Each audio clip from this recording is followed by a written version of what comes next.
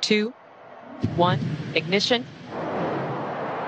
And liftoff of Starliner and Atlas V, carrying 2 American heroes, drawing a line to the stars for all of us. Finally. Boeing's Starliner spacecraft, carrying 2 veteran NASA astronauts, launched from Cape Canaveral, Florida, atop an Atlas rocket. Butch Wilmore and Suni Williams are on their way to the International Space Station. And Suni and I are honored to share this dream of spaceflight with each and every one of you.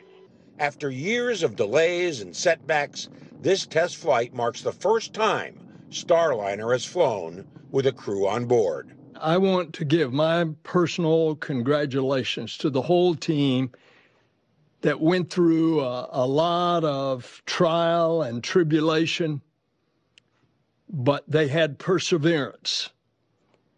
And that's what we do at NASA.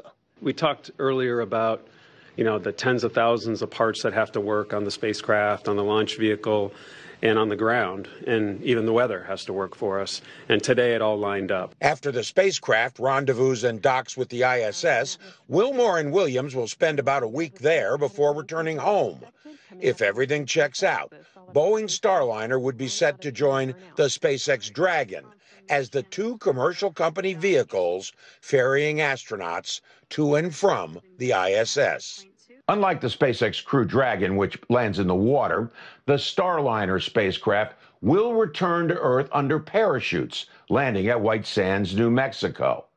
Until now, the spacecraft has been more star-crossed than Starliner. The first uncrewed test flight in 2019 was cut short by software issues. The vehicle failed to make it to the ISS, but returned safely. Nearly 3 years later, an uncrewed Starliner made it to the station and back. Cut 5. And touchdown, Starliner.